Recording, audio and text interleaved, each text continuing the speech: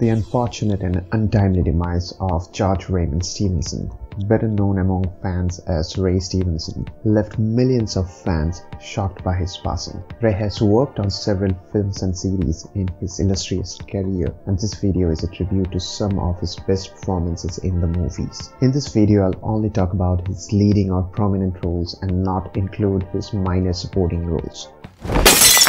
You disrespect me, boy! If you like this content, please subscribe to my channel and hit the like and share button.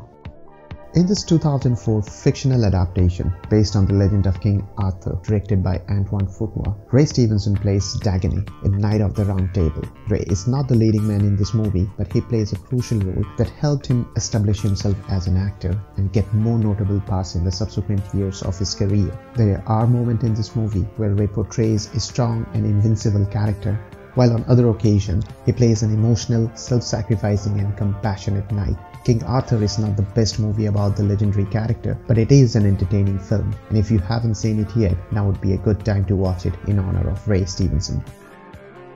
Outpost was the first leading role for Ray Stevenson, who plays the character of an ex-Royal Marine turned mercenary hired by a mysterious businessman to investigate a creepy abandoned bunker. This 2008 Scottish production zombie horror has a lot of suspense and mystery, and it is not just about killing brain-dead Nazis. Ray plays the perfect leading man in this survival military horror, which takes some inspiration from video games and Andrei Tarkovsky's Stalker. If you want to watch Ray Stevenson in his first leading role killing a bunch of Nazi zombies, I highly recommend Outpost. It is slow in the first half, but the second half has plenty of good action and violence.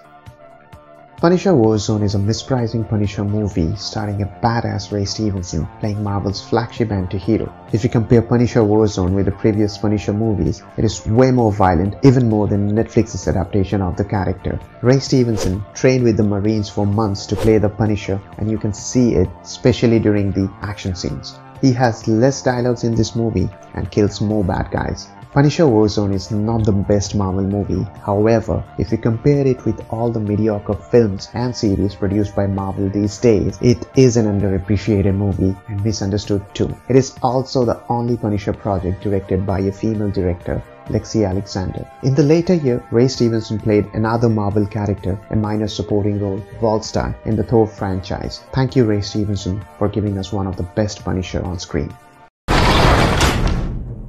Oh, for fuck's sake! Kill the Irishman is my favorite movie starring Ray Stevenson in the leading role.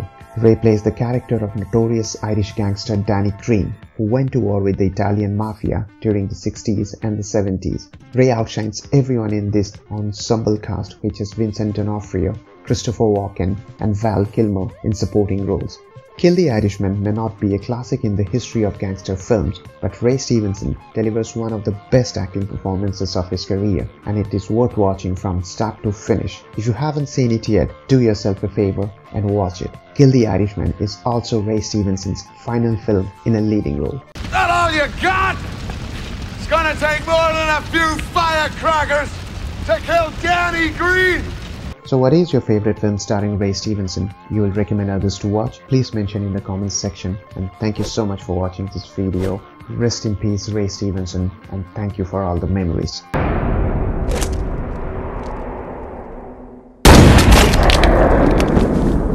Oh god, now I've got brain splattered all over me.